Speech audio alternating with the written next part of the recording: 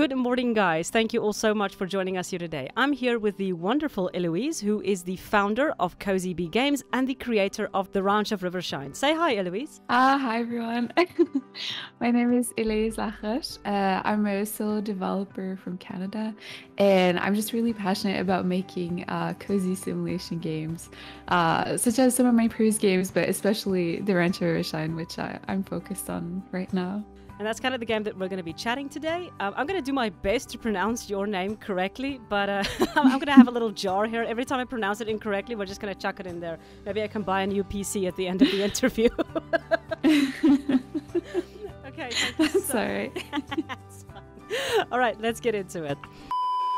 No, because especially like some of these questions, like I'm gonna like expand on, like a lot, but it's good. We'll see. Good. We want to hear it all so that we can steal your ideas and do our own games.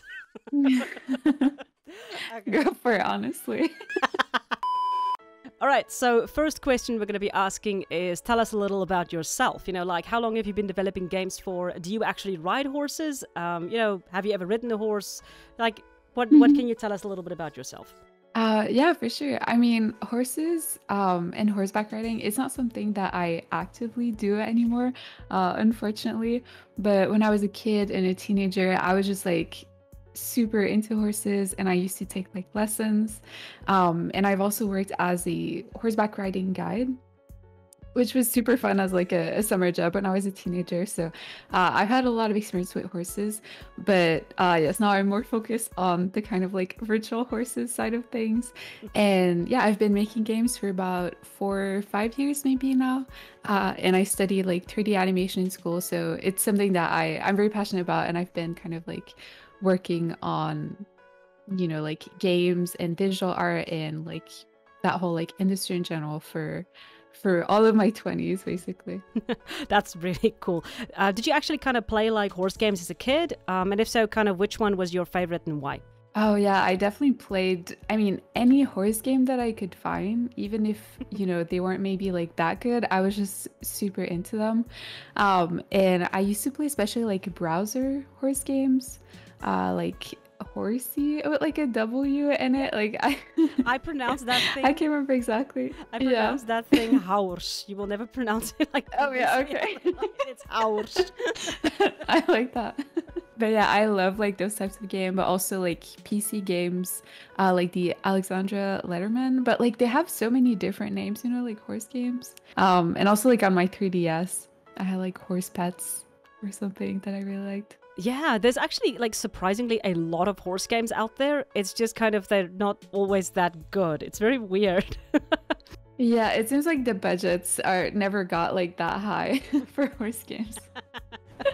Okay, so kind of what other type of games did you play beyond horse games? Is there anything that kind of struck your fancy? Yeah, all like simulation and management games, I think in general, like I have a soft spot for those. Like I also loved Zoo Tycoon and all the like Harvest Moon games, and I think you can kind of see like those like inspiration also like in my games now. Like I think Nintendogs was also like one of the games that I consider like an inspiration for the Ranch of Rivershine. Because it's like you also kind of like brush your dog, you walk your dog, like it's a different animal, but there's some mechanics that are similar.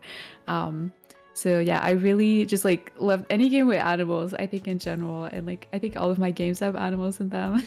So it's definitely like a strong like theme for me. Yeah, but that's actually definitely something like you said, that reflects like so much in your games.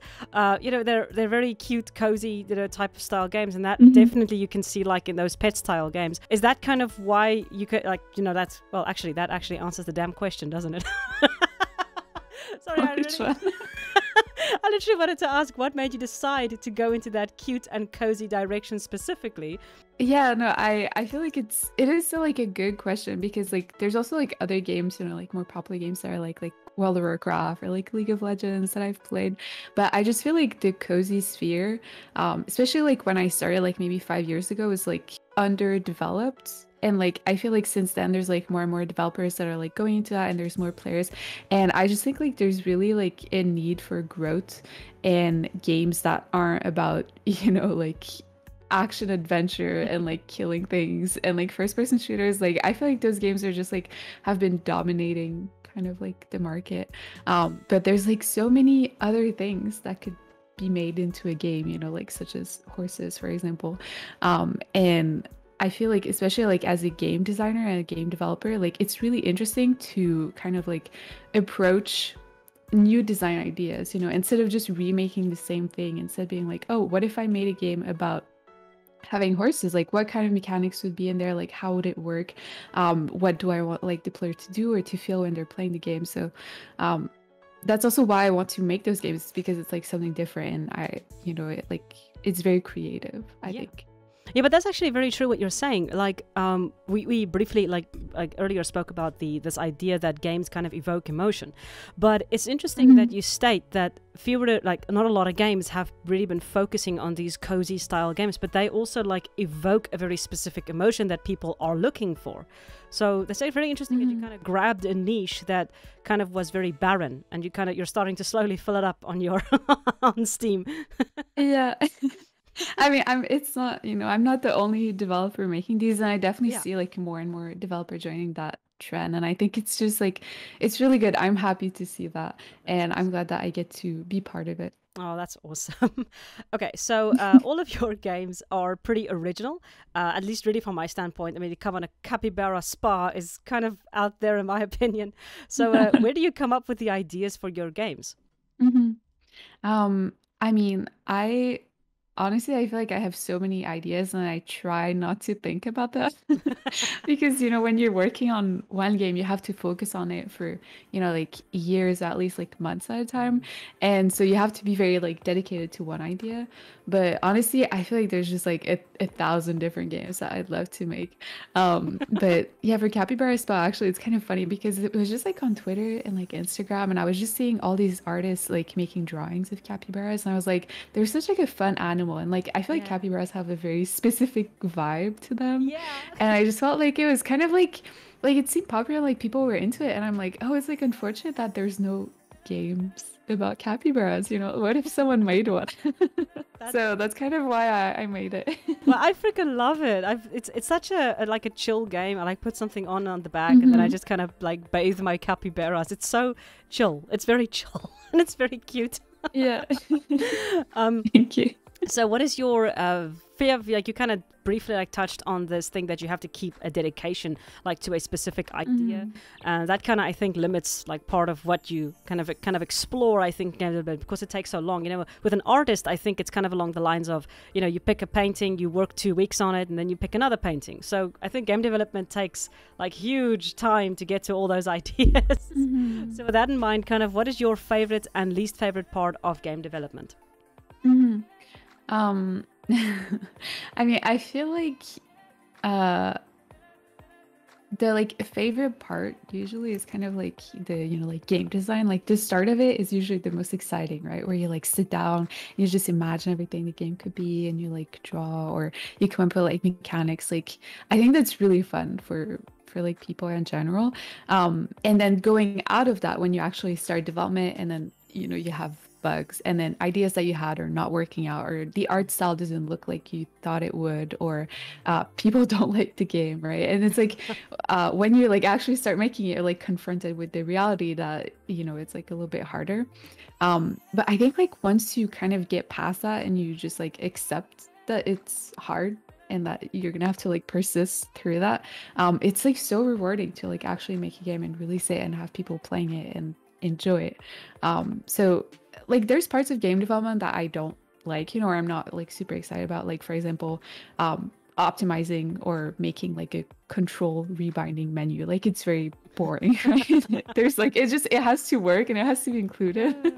But it's not exciting. But like I still enjoy making those things because like my goal at the end of the day is just to make like an experience that people enjoy. And, you know, even those boring parts are like very much needed in that. So there's really not too much that I dislike about it. That's actually amazing. You know, the idea that it's actually a very cool thing to kind of say for people who want to go into game development. I quite like that. You know, you're going to hit walls, but if you just kind of keep pushing through those walls, you're going to get to those parts that you really enjoy doing. You know, so rather keep on pushing. Yeah, no, for sure. Game development is very hard, but it's very rewarding if you can do it. Oh, you're making me want to start game development, and I have too many projects on my hands. Don't do this to me. Okay, so on to the main event. Oh, wait, no. I actually have one more question. I jumped this one. What is your favorite horse breed before we get into the game? What is your favorite horse breed? My favorite horse breed, I think it's like just draft horses in general. I feel like they're kind of like giant teddy bears, and Clydesdales I think are really pretty. They Um, are. They are. but yeah, they're yeah. I don't have any of them in Rivershine. You like draft horses, I know. because obviously they're like a little less athletic. So if you have a game with like competition and everything, I feel like it doesn't make sense to focus it. Oh man. With just like draft horses, but You're yeah, gonna they're have to. very cute. You're gonna have to add a discipline and bring in draft horses. That's like the only option. I'm sorry. Yeah, just for them. Okay, so on to the main event. It's fun. Like I think it's fun to make a game that isn't like constrained to something that is like very like realistic, Yeah, yeah. or that like actually happened. No, no. Don't base games on the Titanic, please. There are actually games about the Titanic, if you can't believe that.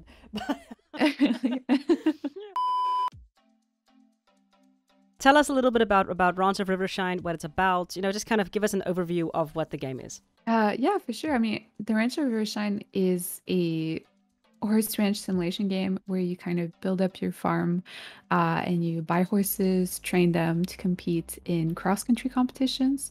And cross country is the only discipline that I have right now in the game. It's like the main focus. And as you compete and progress the game, you also get to meet villagers. So you have the little town of Rivershine where you can go to like shops and complete quests, talk with people.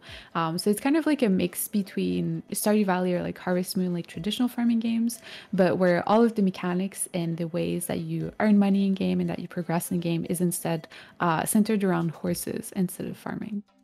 Oh, I love the setup. It like everyone, I think a lot of people have mentioned that it gives like heavy Stardew Valley vibes.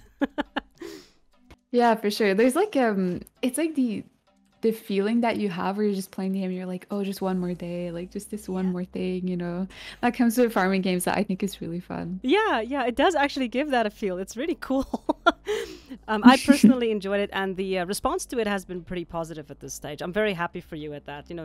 I've been getting like so many positive responses from people who said, I got this game and I love it. And I understand that people have been contacting you as well, saying that the game is pretty good and they're enjoying it. Yeah, I'm getting a lot of feedback and a lot of comments, which is good because like really at the end of the day, most of the comments are like positive, like people enjoy the game, but obviously it also comes with like bugs or feedback that people are like, oh, I would like to see this added or like change the game and things like that. Which can seem a little like daunting because I'm like, oh my God, like this is gonna be so much work. But also it's just it's very encouraging to see that people are engaged in your game, because if people play your game and then they just don't give you any feedback, like they just move on with their life, it's because they're not that like invested into it, they're not that interested. But when people reach out to you and they say, oh, I would love to see this in the game, it means that they're like passionate about the game and that they want to play it more and that they want to see more of it. So I, even though like in a way I'm like, oh my God, so much work, I just try to take it in a way that's like motivating. Like people want to play this game. Like people are excited for it. That's actually a great way to look at it, because that's exactly, I think, what's going on. People are just super excited about it, and they're like, they want to see the game like grow into something that they will love even more. That's really cool. Yeah. So this is a Western game, which is actually a pretty rarity within horse game. You clearly love making games about animals, but I'd like to ask, where did you get the inspiration to specifically kind of make a game about horse games, and actually specifically with a Western theme? Yeah. I mean, I think horse games in general is something like that I've always wanted to make one, like since when I started making games. But I knew that it would be especially difficult to make a horse game. So I was like, I just have to get better at game development and just learn things in general before I try to tackle that, because I think it would have been a failure. If I started with a horse game, they're very challenging in a lot of different ways. And, they need like a lot of content to be enjoyable. So I wanted to wait until I get started on it, but it's something that I always wanted to do. And I think Western theme and just like setting it in like Western, like America, is just like a little bit different than what has been done previously. But there's a lot of different kind of settings that I would like for horse games. Like for example, maybe like making it in a more like European like castles or like manors, something like that. I think would be really cool. Or like in a school, like a horse riding school. So yeah, I have some like ideas for different settings, like if I ever made another horse game.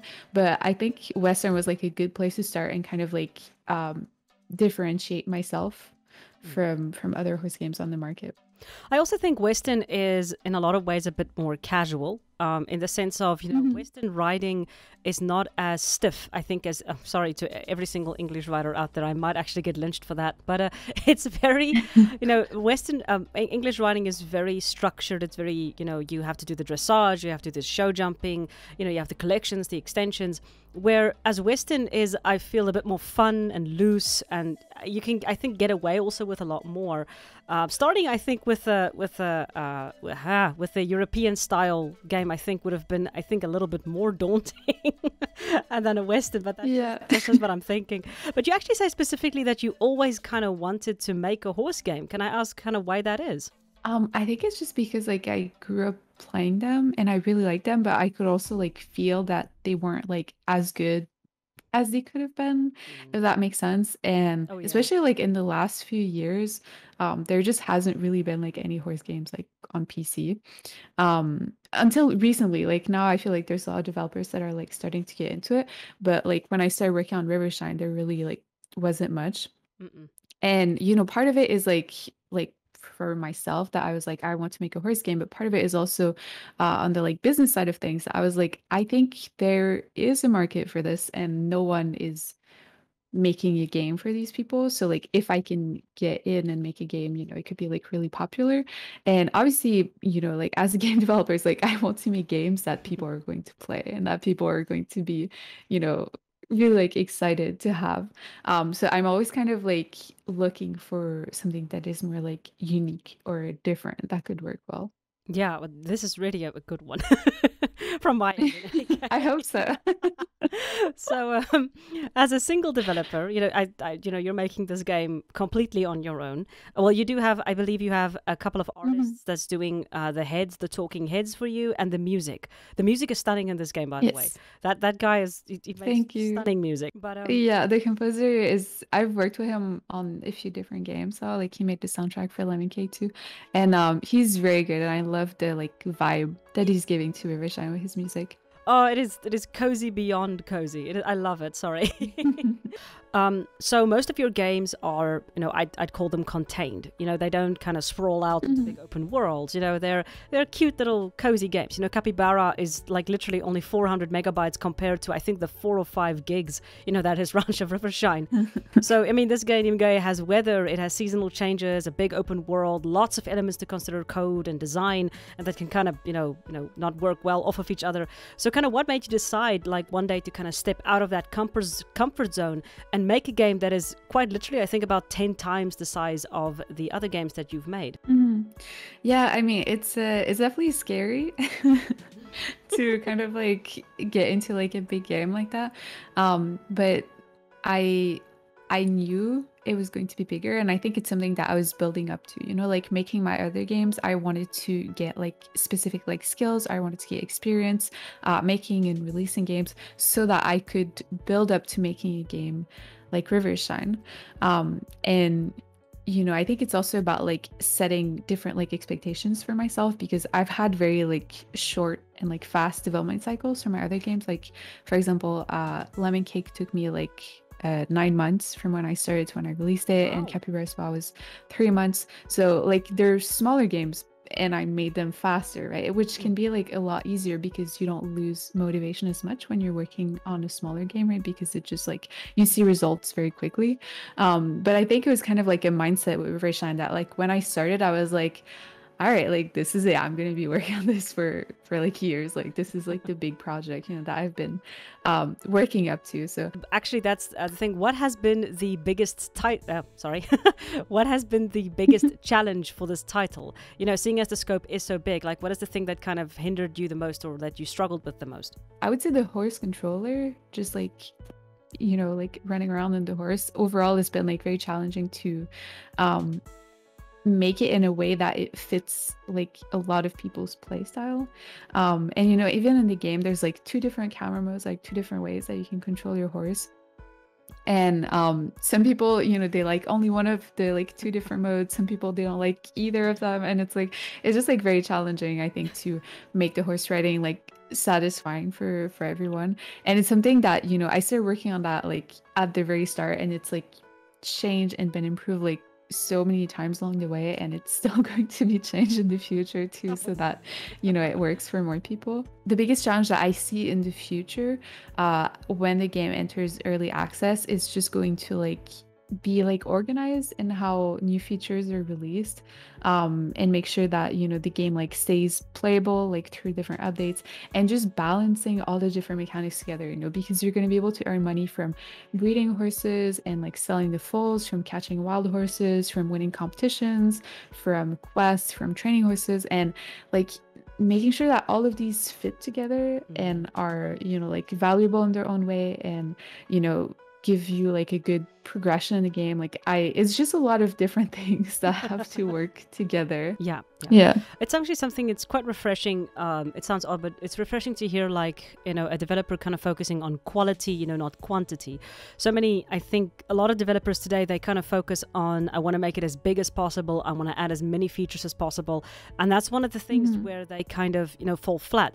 The one thing that I'm kind of grateful about with your game specifically is that you decided not to add a bunch of different breeds, which means that the nuance of the horse can be focused on and doesn't need to be watered down or kind of jippoed in order to have 10 million horse breeds. I always say oh god, sorry, I think my dog just barked. But I always say that it's like I said, quality versus quantity. I'm gonna drag Star Stable into this, sorry Star Stable.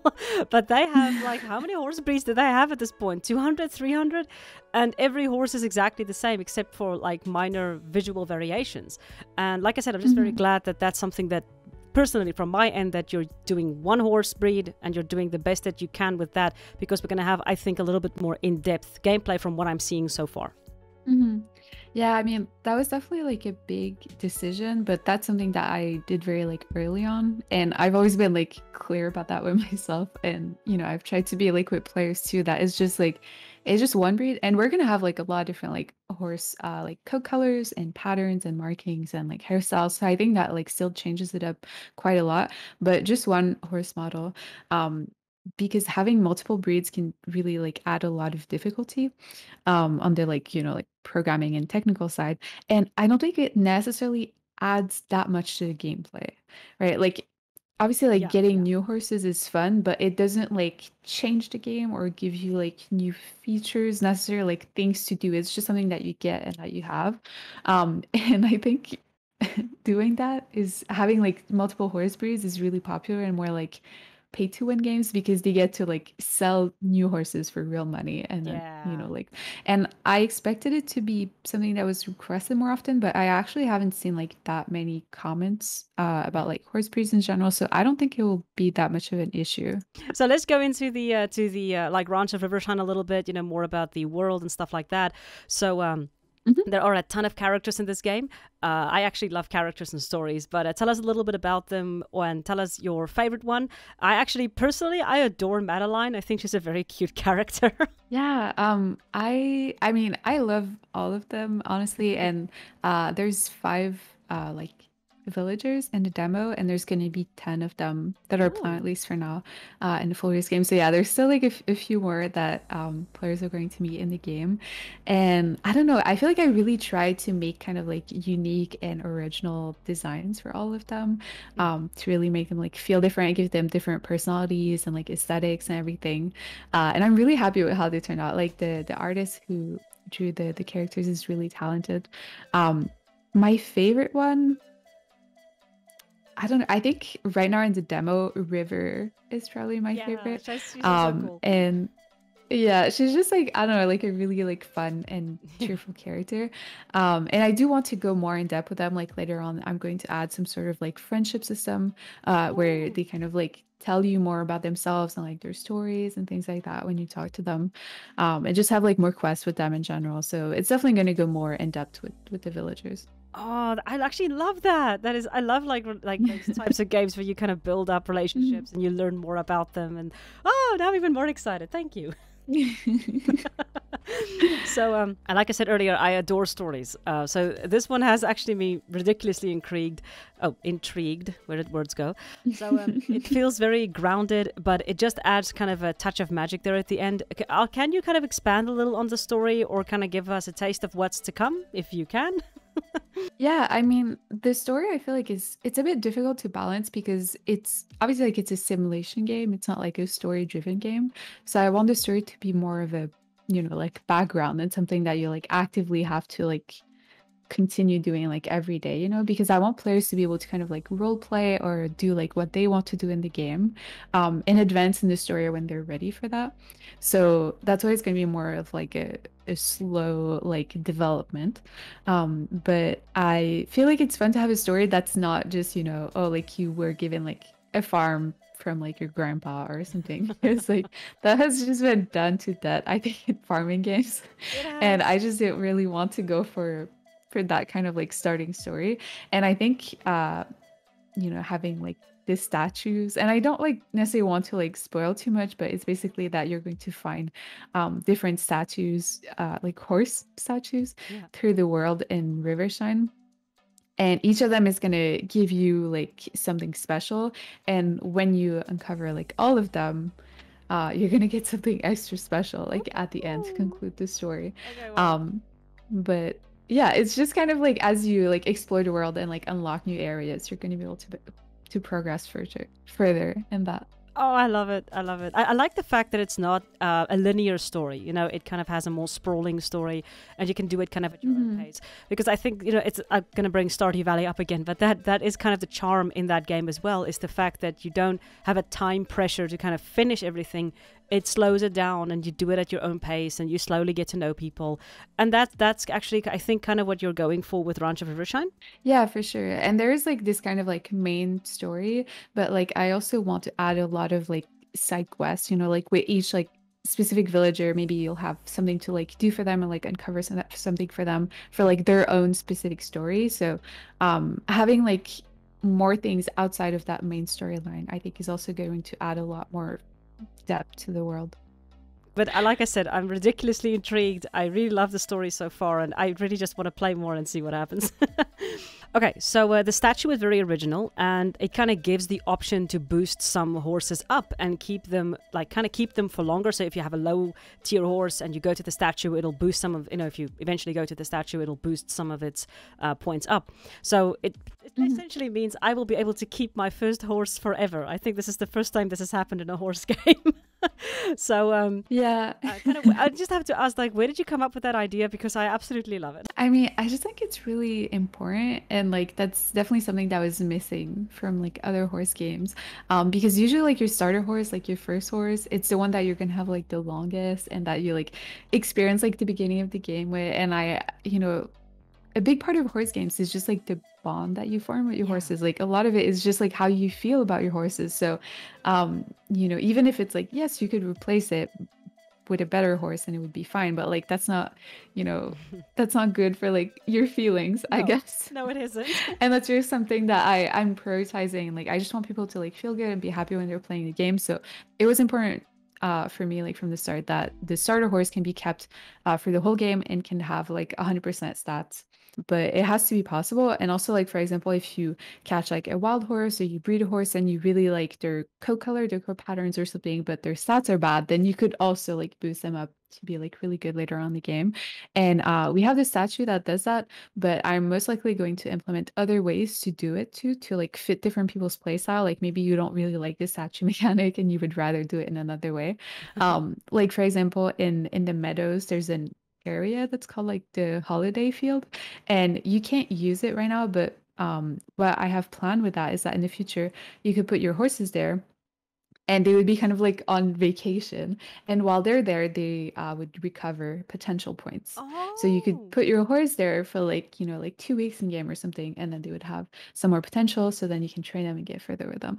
And obviously it would be like limiting because it takes time in game to do it, and you could only place like one horse there at a time. So you have to like choose very specifically which horse you want, right? So that's the balance, is like giving the possibility to do it, but making it not too easy either. So, but the field is also a cool idea. So Mhm. you're going to have all of these different elements. I quite like that because it's going to, mean we can actually play it in a way that, we're going to enjoy kind of in a way. I love that. That's actually really Mhm. cool. Yeah. I mean, there's a lot of like different things in the game that, like I base a lot of my decisions on that. Like for example, like the horses can't die. Um, Yeah. it's not realistic, but I just think horses dying is not fun and I don't want to include it. Or, like things like that. So No one is complaining. Like really, no one is yeah. complaining. As a lot of people have noted, myself included, one of where the buck am I? Wait, did I skip a question? No, I did not skip a question. So kind of the statues are a little bit magical. So are there going to be any more magical elements, or kind of what type of Mhm. theme are you specifically planning for the story specifically? Well, we did kind of cover this, I think, Mhm. but let's rather ask the question: will there be any other magical elements beyond the horse statues? Yeah, that's kind of tricky because I feel like a little bit of magic is fun, but I don't want to have, for example, like magical horses. Like we're not going to do like unicorns or um like I forgot what they're called, like horses with like wings and things like Pegasus. that. Like I don't want to go Pegasus, yeah, I don't want to go that far into it. But I feel like having a little bit of magic sometimes is just a fun way to like implement mechanics in the game, right? Like the Yeah. statues, for example, like it's just like just a little bit magical. And I do have a few other things planned like that, but it's from a character from like a villager that hasn't been like revealed yet, and that you're gonna unlock like later on in the game. And I would want him to be a kind of like astrology, like potion making character. Ooh, And alchemy. I think having potions, yeah, it kind of brings the ability to do like certain things that people are like already requesting.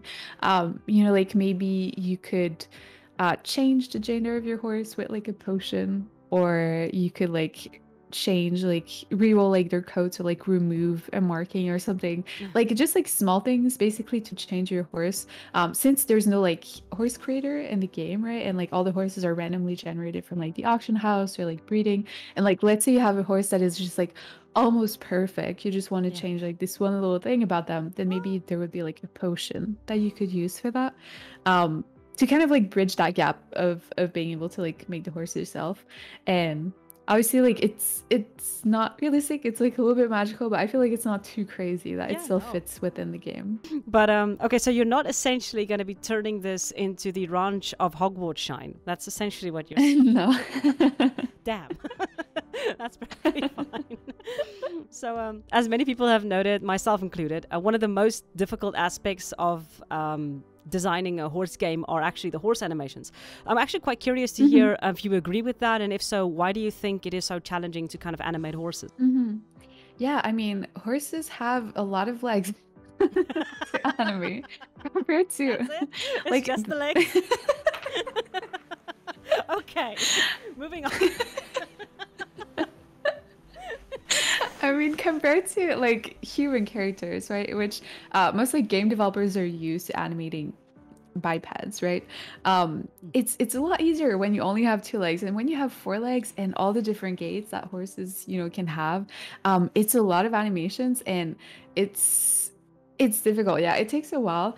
And obviously, I can't do kind of like a mocap Yeah. for my animation. Like I can't have like a real horse to do that. Unfortunately, I'm just working, from my apartment. um, but it's definitely something that I want to polish, because a few people have like noticed the animation, pointed out like I think especially like the trot and the canter could be like improved a little bit, and I will Yeah. definitely get back to that. But yeah, it's something that is kind of like a work in progress, and there's also like a balance between animations being realistic and animations that actually work in the game. Like for example, like one animation that is like very like it looks like the horse is sliding is when you kind of like just turn on yourself. Oh yeah, yeah. And the thing is that it's not like super realistic for a horse to just spin on like where they are exactly without moving forward, right? Like usually you start walking and then you turn. But limiting the game to that and not allowing the player to kind of like spin on like where they currently are is very like not fun for the controls, and it feels very like frustrating and it feels bad to control. So sometimes the animations are a little bit less realistic, or you can see that you're sliding, or like it's not like perfect, but if it wasn't that way, it would make the game frustrating. And I usually prioritize like controls and game feel over um Yeah. the animations, but it can still be improved a bit more. But some of it, like for example, like you can see when you're like walking that the horse is kind of like sliding on the ground because the Yeah. movement speed is faster than the animation. But that's kind of like difficult to balance, especially because your horse's like speed skill can be improved. So at some point your horse can walk really fast, right? Like when you improve their walk speed. But I can't necessarily make the walk animation be just like extremely fast, because then it would just have this like walk that is like a spider, like it's just like moving super fast on the ground, and it would be worse basically if I did that. So it's kind of it's a balance, between a lot of different things. Well, I always say fun will always outweigh realism for me in a game, because it's about having fun. If the realism is hurting the game, then rather have it out. But I would like to see Spider Horse, I'm not gonna lie. Have even more legs. Yeah. I'm glad I'm not an animator, I'm gonna be honest. So okay, so speaking of the visuals, the colors and visuals I find absolutely gorgeous. I think it's very warm, and Thank you. I love it. It's very inviting. I think that's also the word I'm looking for, and of course cozy. But do you actually, it's for interest sake, seeing as you do make this game like yourself, do you actually make all these assets yourself as well? No, I haven't. Especially the environment assets, that's something that I bought on the Unreal Marketplace. Because I did at the start of the game like make all the environment asset myself, and it takes forever. And Yeah. like I, like could do it. And it's something that I've done before.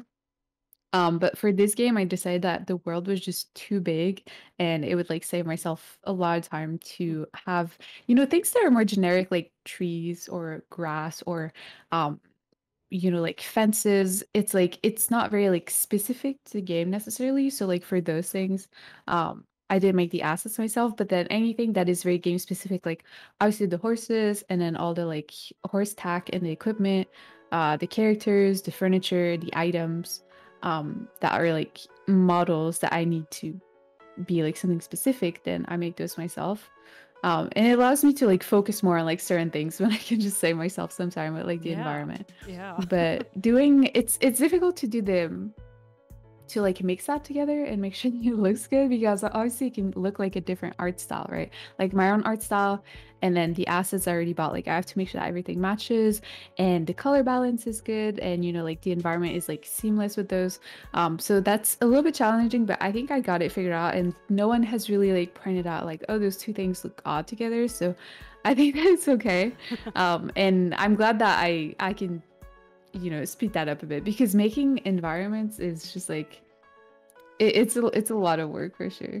Yeah, I'm actually quite surprised that you said that you bought assets. I was under the impression that you'd made everything because it flows so seamlessly. So I'm actually a little surprised you're saying that you bought assets, because I'm like, wow, it doesn't look like it. You did a very good job of kind of blending those two together, well, from what I could see in any case so far. Yeah, I mean, it's the kind of thing that, having like let's say if you buy assets and you can't do like 3D art at all, or like textures, it might be a little bit harder to use them because you don't know like how to change the assets to fit into your game.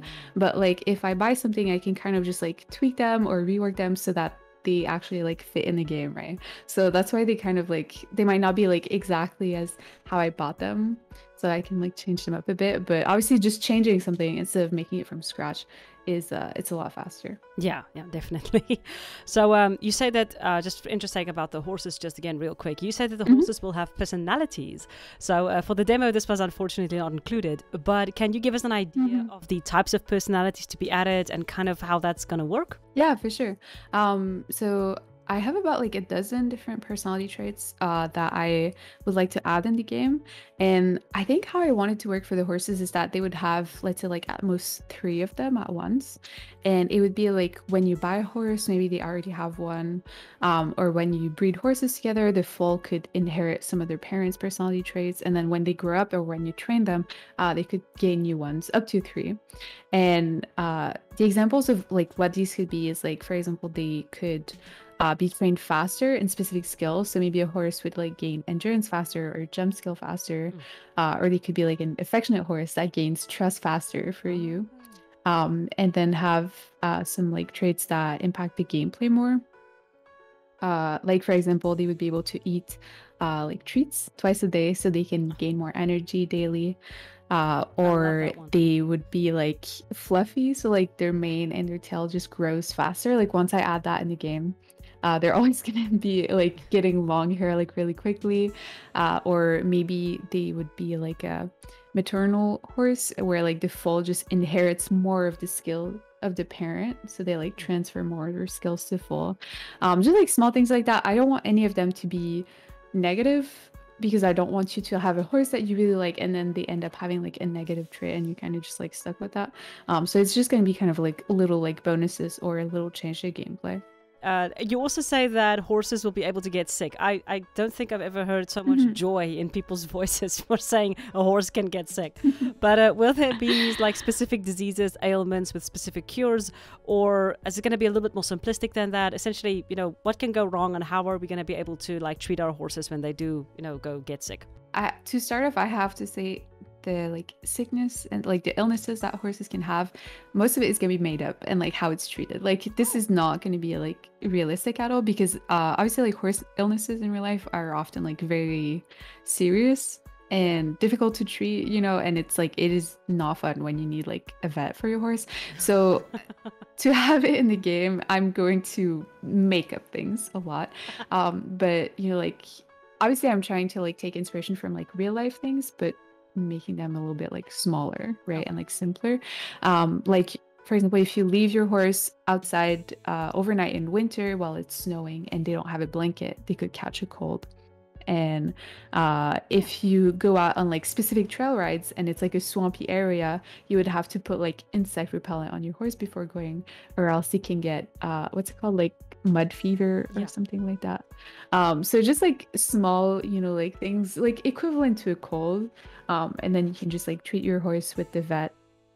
And obviously, if they're not treated, they would like lower their energy, or it would mean that you can't sell them, you can't do like competitions with them. So in general, it's just to kind of like make the player focus on like how they're taking care of their horse based on like the seasons, the weather, the kind of like activities that you're doing with them, and just be like a little bit more mindful of them because I think it makes the horses feel more alive when you have to be like attentive to them. And the veterinarian is also going to be helpful for like once breeding is in the game.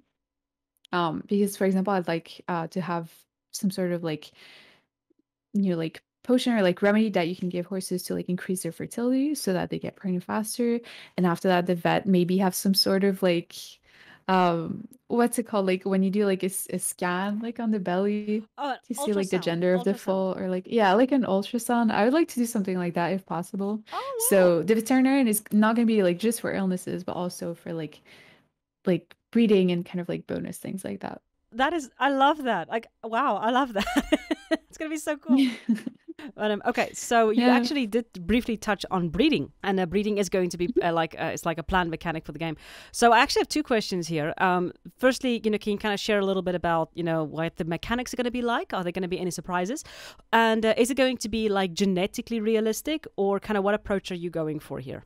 Yeah, the breeding is going to be a really big part of the game, and I think a lot of people are excited for it. I'm excited to add it in the game. Um, it's gonna be like how it's gonna work basically is that like you pick two of your horses that you want to breed together, Hmm. and then every day that they spend in the kind of like fertility pasture, they have a chance of getting pregnant. And once your mare is pregnant, it's going to be for like a certain period of days in games. So, like maybe for like a week in game, you're going to have like a pregnant mare, right? Yeah. And so while your mare is pregnant, it like limits certain activities like competitions, but you can still ride them and like train them and things like that. So you have to be kind of like mindful of how you manage like your herd and which like horses you want to have pregnant, which horses you want to do for competition. Like I think it adds a layer of kind of like Yeah. management, right? To have that. And then after that, like your horse gives birth, and you have a horse that is going to be like in the full stage for, let's say, like 2 weeks in game, where you can just like feed them and brush them and things like that. And later on, I'm going to add training, but not initially, like for the foals. So yeah, like that's like just like a quick overview of how it's going to work. And for the genetics, it's not going to be realistic just because like I don't really want to get into that. And I think it's fun to have some coats that aren't necessarily like uh like you don't have a horse. I don't think so. At least you don't have like a horse breed that can have like every single coats that exists in your universe. But in Rivershine, there is the horse can just have any coats. No, Um, I actually like that approach more because it's I don't know, I know the genetic thing is very interesting, but sometimes I just want to put two horses together and get a horse, you know. I don't want to mhm. have to go look at a chart Yeah. and figure out what the hell am I supposed to do to get a horse breed or a horse color. Yeah, no, for sure. And I mean, I personally know just like a very like surface level about like horse genetics. So I would also have to like learn a lot about it to implement it in the game. But it is basically just going to be simplified. And I mean, I can explain it. I feel like it might make sense for people who've played the game already. Like they're gonna understand what I mean a bit more. But basically each horse has a coat color, which can be like a chestnut or a bay or a roan horse. And they can also have a coat pattern like Aurora or Tobiano or the splash horses right now in the game. And so when you breed two horses together, it's going to pick, like 50-50 one of the horse coat colors. But for example, if it picks like a chestnut, the chestnut coat color has a lot of different color, right? Like it could be a lighter chestnut or a flaxen chestnut and all that. So it's going to get one of the like colors from that type. Right. So like if you get chestnut, it's going to be like at random one of the like 6 coat colors that are part of the chestnut type. Oh, well, Does that's that make actually sense? pretty, I think that's pretty logical. I find that, Right. I think that's something anyone is going to be able to kind of understand after a couple of breedings. But I get it, people want Yeah. realistic genetics, but it's really not a deal breaker for me at all. I think just keep it like logic, as the way that you're doing it. It makes perfect bloody sense. Thank you. Yeah, I mean, I can see how like for people who know genetics, like it's very satisfying to see it in a game, right? And like it feels like you can use all of your knowledge for the game, and like that's cool. But I would assume that like over 90% of people who are going to play this game probably don't know that much about like horse genetics. Yes. And so I feel like going for something logical is a bit more player friendly also. Yeah. Okay, so there are going to be seasonal changes in this game. So this will, of course, have an effect on farming, but I understand it will also affect the rest of the world. Horses might be quicker to get sick, as you mentioned before. If you don't put a blanket on them, they might get sick in the paddock. And lakes will freeze over. This was something that you mentioned like way early in development. But tell us a little bit about the different seasons and how those will impact the game, how the changings of the seasons will impact the game. I mean, I think the main change with the season is just like visually, like it's very like satisfying, and it kind of like it makes the game feel a bit like more fresh when like all the like colors, like the color of the trees, the color of the ground, it like changes. And the music is also going to change with the season, so I feel like it helps to kind of keep it new. And all of the like other maps, so like your ranch is gonna, for example, like in winter is gonna turn like white, and there's gonna be like snow falling, but like also the town and the other maps that you explore are gonna change with the seasons. And one thing that I wanted to implement with that is like as you said, like a lake freezing over is maybe like unlocking different areas depending on the season. So like for example, you'd have an area that's like blocked off by a river that's too deep to cross, but then when it freezes over, you can go to the other side, but only in the winter. And I would like to design something similar for each season that gives you access to something special to change it up a little bit. That is, you come up with such original ideas. I'm going to be honest with you. That's amazing. Thank you. It's really cool. I just love it. It's so, Man, I'm just getting more and more excited for this game. Can you please finish it? Yeah, I'm trying. No, but really, I love that. It's a no, like you said, it makes the world more dynamic. It makes it more interesting. Yeah, I mean, I just feel like exploration is going to be such a big part of Rivershine, Dan, you know, with like all the different areas that you can unlock. Yeah. And sometimes it's like a little bit difficult to make exploration feel like uh interesting or like valuable to do like after you've gone like once, right? But then if the maps changes with the season, then you have like a reason to go back, you know, that you're like, oh yeah, I have to go back there like once like that river freezes over in winter or something, you know, or like obviously like a villager is probably going to tell you or like give you a hint for it because I don't think people would just like know. So my favorite part of this entire game, and I think I have said this to you, is the auction house. It's I love it. It's for me personally the most fun and original part. And I've actually played a lot of horse games, and I've actually never seen an auction house being implemented. I mean, I actually play like horse racing games as well, and I haven't seen one implemented. And I kind of want to know, where did you get the idea for adding an auction house? Because I love it. It came from me wanting to make it feel like more personal when you're like buying a horse, you know, instead of just being from a menu. Because for example, like in the game, we have like shops, right, where you can just buy like apples or something. And it would have been so much easier and faster to do something similar for the horses, right? Where you can just scroll and buy like, you know, like a bay horse or something like that, right? Yeah. But that is way less fun, obviously. Yeah. So I wanted to create a system in the game where you can buy horses, where you can like see them, and you know, you're like, it also makes it like meaningful. Like each horse you look at, you have to like consider it, because if you pass, it's not coming back.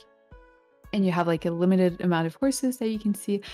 So I feel like it's just important in game to make it feel like everything is like, you know, like it's important, like your decisions matter, and like what you do has like a real impact in the game. And I just like the auction house, but yeah, honestly, it was a lot of trouble to set it up and make it work, and it was buggy for a long time. Oh no. But it works really well now, and it's super fun.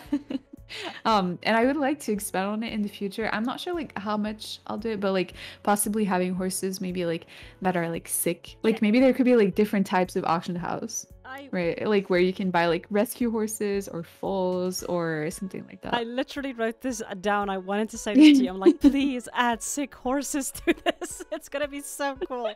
But I'm actually thinking you should make like the potential for sick horses should not be visible. So you're gonna buy this rescue horse, and you're not gonna know, you know, is it gonna be a good horse or a bad horse? And maybe you get a bad horse, or you get a great horse from this rescue horse, and then it's gonna be your best horse forever. That's true. That is a really cool idea. Yeah, to just like hide the stats, and it's a little bit like gambling on horses. Yeah, but I mean, you love the coat color. You just feel very bad for this poor animal. You're like, oh, let's go. And then it's like, oh, it's such a good horse. But I really love the auction house. But it's I've said this I'm sorry, I'm bringing Horse Tales in, but I kind of said that in that game as well. There's something extremely special about selecting a horse that is pre-designed. I really can't put my finger on why exactly. I need to think about that. But I think it could be because you're kind of fighting for something that you want.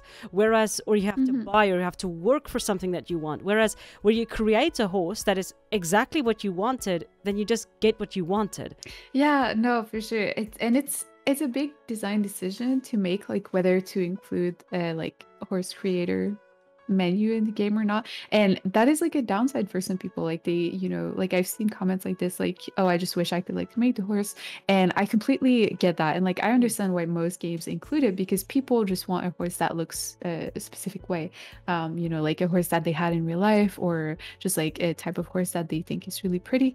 And I think it's sad that it's like a downside, but also for me, that's like a big part of what I think makes up like the game's personality, or like what makes the game unique, is that getting a horse with like a coat color or something that you really like is like a goal in the game, right?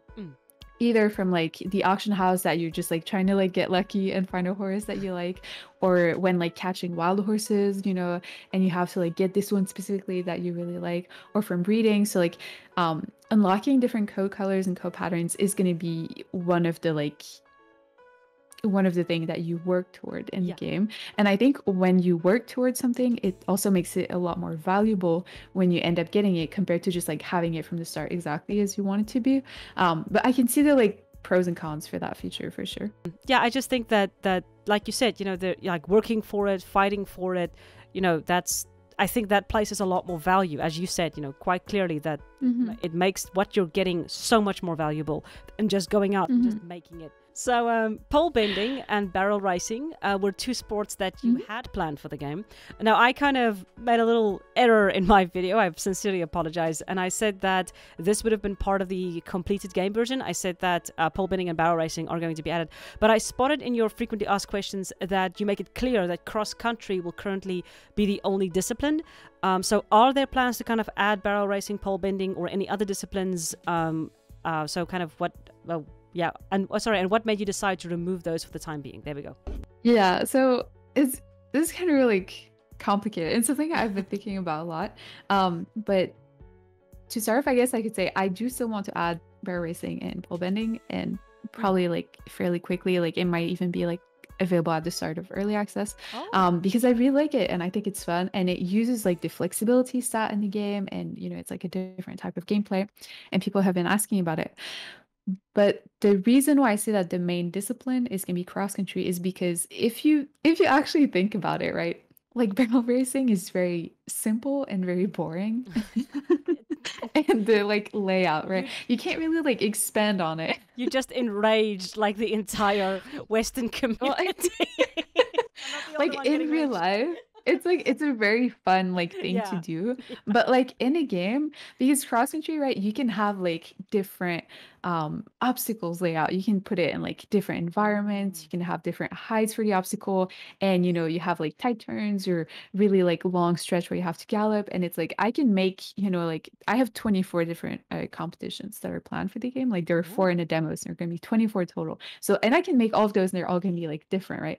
But barrel racing is just 3 barrels, and it's always the same layout, and it's like just flat, and it takes about like 10 seconds to do, right? So it's just like too simple to expand on and make it like an important part of the game. But I would still want to include it where it's like, for example, every like Sunday, or like there would be like a festival in the game or something where you can go and do barrel racing, and then like for a day you could do the competition and earn money from it. But like making it like time limited and not something that you do every day, I think is what is going to make it fun. Because if it's something that you just did every day on repeat, everyone would hate it. Like it wouldn't be like a fun part of the game. So that's why I like kind of removed it from the main disciplines, because it's going to be kind of like a little side thing, you know. That's actually fair, and I'm actually glad that it's not getting entirely removed, because I quite liked it. But yeah, that actually makes a lot of sense, because it's such a like you said, you know, in real life, barrel racing is probably a ton of fun. I've never done it, but it looks like a lot of fun. But in a game, yeah, I mean, you're literally just, I mean, I've played this in Star Stable, but you literally just go around 3 barrels, and you know, that's it. Like, yay, cookie. Yeah, there's not enough like complexity in it to do like anything with it in the game. But it is something maybe that I could, like, I was thinking I could just invent a new discipline here. Like, let's make up something new that could maybe mix like jumping, cross country, and kind of like agility, like barrel racing. Isn't there like something like Western equitation or something like that? Am I speaking? Yeah. Am I speaking crazy now? Where you kind of do like... It's a real way. yeah. But you have like... I don't know if this is the correct term, but you have like an arena. You have little jumps you have to go around. You have to go around barrels. You have to open gates. Or is that just plain horse equitation? I think something like that could be fun. Or maybe doing something like that, but like for the foals, for example. So like you would lead them through like little obstacle courses and like desensitize them. I think that would be like super cute. I don't know how complicated it's going to be to implement, but possibly something like that for the full training. Those are actually currently all of my questions. I still have one like for the very end, but for now let's kind of go into kind of what the people have been asking, because I kind of asked a couple of people to kind of ask questions, and you know, here are some of them. So I kind of saved some of my own questions for here so that they could ask it. So let me just grab it here, because I have their names. Oh my god, where? Help? Where's my list of names? Okay, so that was the clothing. Yeah, that's good. Oh, for the love of all that is good and holy. Why did I not save it when I had a chance? Because life is difficult and I hate my life. How does that sound? Emma Wagner. That seems like very dramatic for losing just the names. You have watched my videos. I'm just checking. You know I'm dramatic. So here we go into the final couple of questions from actual people, like from my channel, and people who are quite curious about your game. So the first question that we're going to be asking is from Cheesy Chelsea, and she's asking, will there be DLC for this game?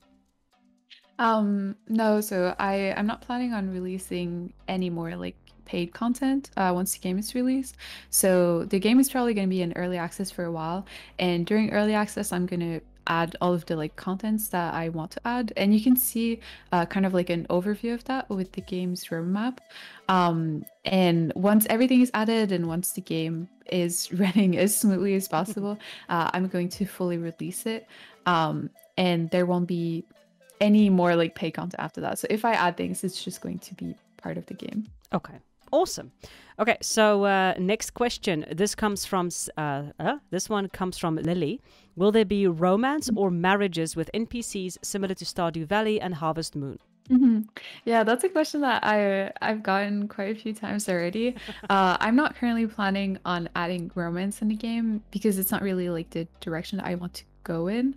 But I know that some of the NPCs are very cute in the game and that people are going to like them.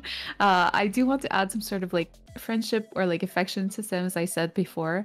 But I don't think there's going to be like marriage or super like in-depth like romance in the game. There might be in the future that like you can do more things with the villagers. Like for example, maybe they could come and visit your ranch and do like some tasks around the stables if you're good enough friends with them and things like that. But that's like the most that I have planned for now. Okay, so the next question comes from Amber. I did actually ask you this before, but she wants to know: will there be chickens on our farms? So possibly, I don't want to make any promise for that, but it's something that I considered like adding other farm animals that you could raise on your ranch. Probably things like sheep, goats, chickens that you'd be able to buy, and then you could sell, like produce from them, like milk or eggs, to make a little bit of extra money on the side. I think it would also be really cute if you could have some of them be like in the pasture with the horses, so they could kind of like be like linked to a horse and be like the pet of a horse, basically, to like raise their happiness, or just to make the pasture a little bit more cute if you have some goats in there too. But I'm not sure if that would make the pasture too crowded depending on how many horses and how many like additional animals you have in there. Yeah. So I'll look into that in the future, but it would probably be at some point during early access that I would look into adding other animals. Okay, yeah, that's cool. I quite like the idea of having more animals. So I hope that I love those chickens. I harassed them like crazy when I was playing the game. They are very cute. And they run away when I chase them. I freaking love it.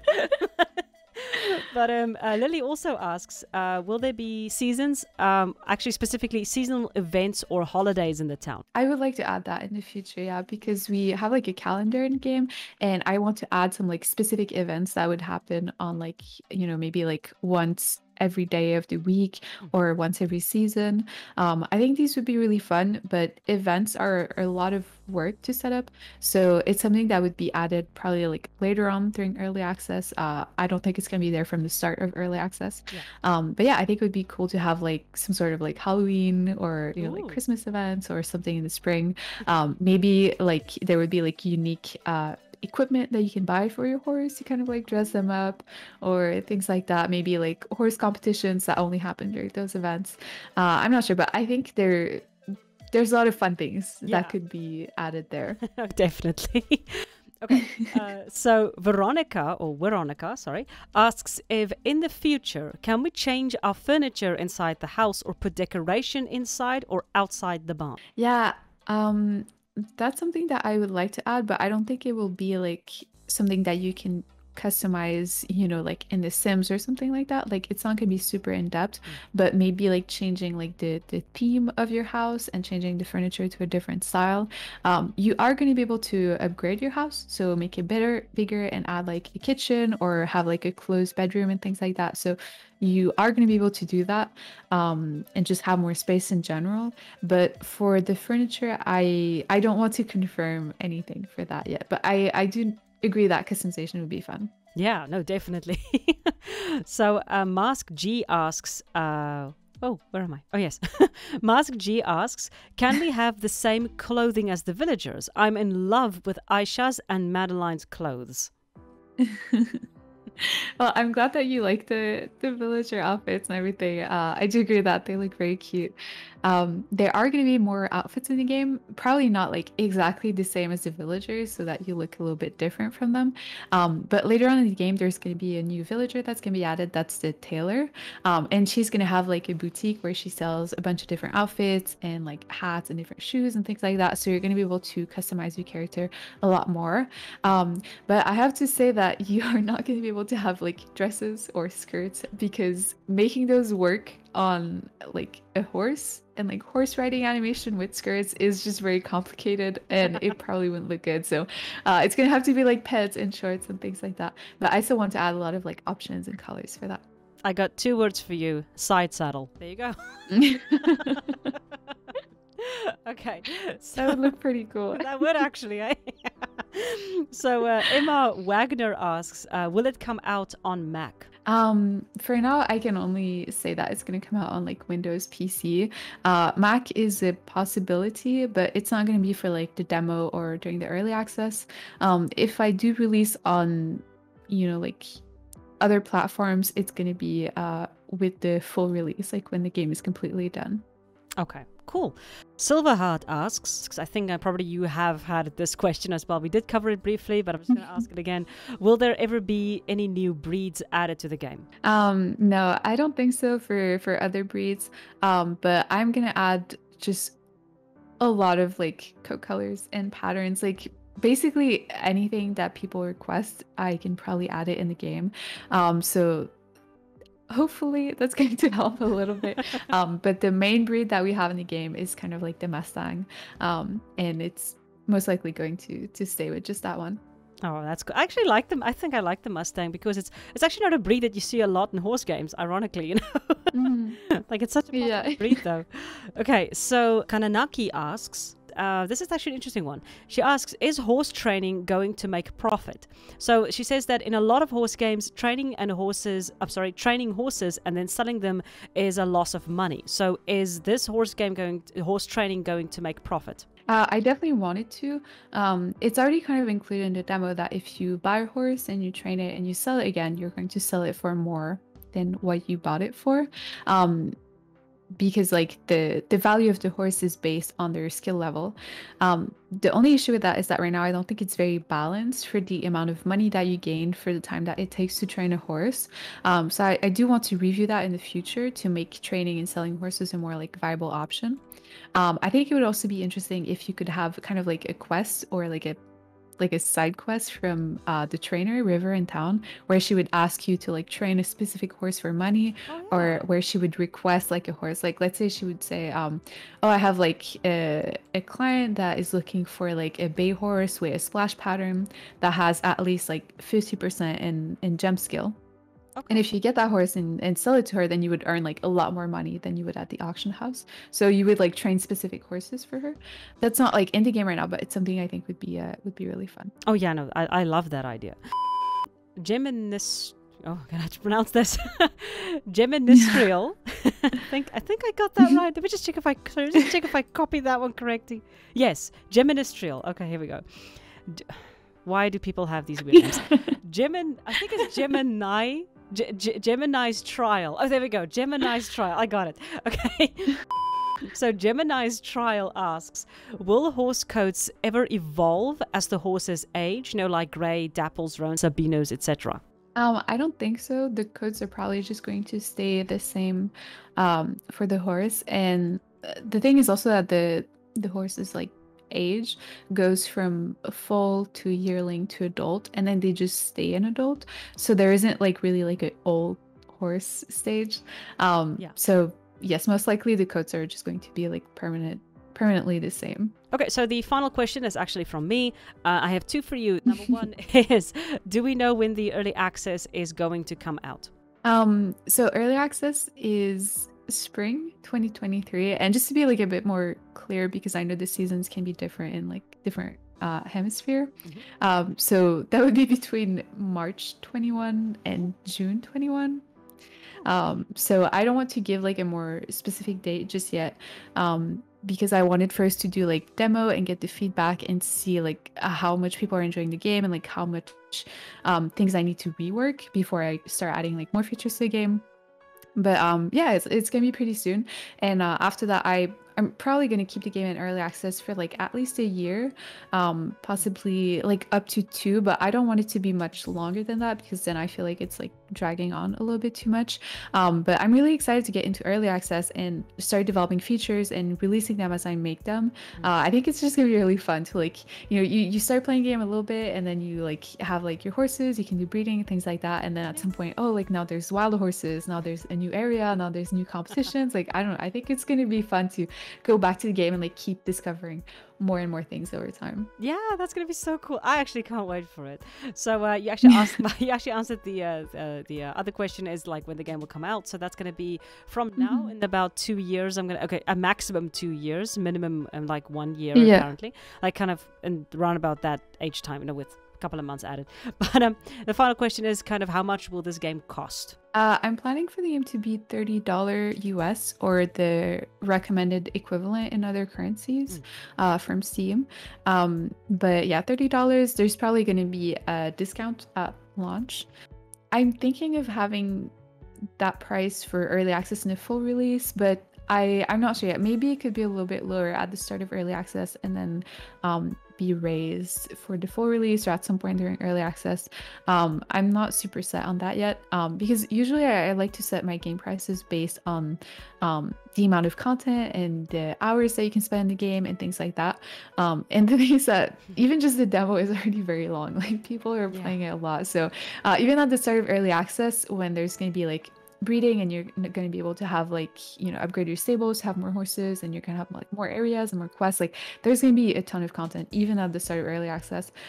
So I'll see what I want to do when we get a bit closer to release. Okay, awesome.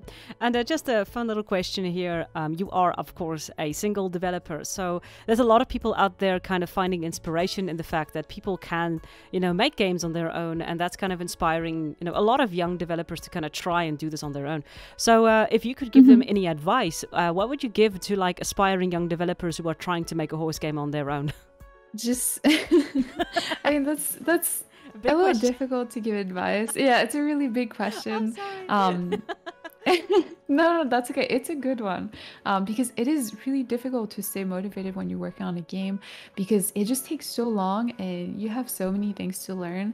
But I think the most important quality at the end of the day to make games is just perseverance and just to keep working on a game even when it feels like you're not making any progress and when it feels like it's just so many things to do, like it's insurmountable.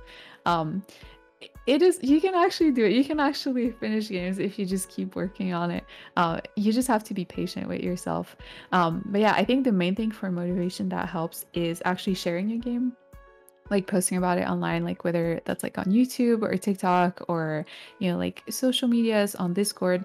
Just share your game. And when you have people who say things like, oh my god, like that looks really good, I'm really excited to play it, like when are you releasing it, like that can be a really great source of motivation because you're like, oh, like I actually like want to get this done so that they can play. Or at least for me, that's like the main thing that like helps me keep working on the game. It's like when I know that people are looking forward to it.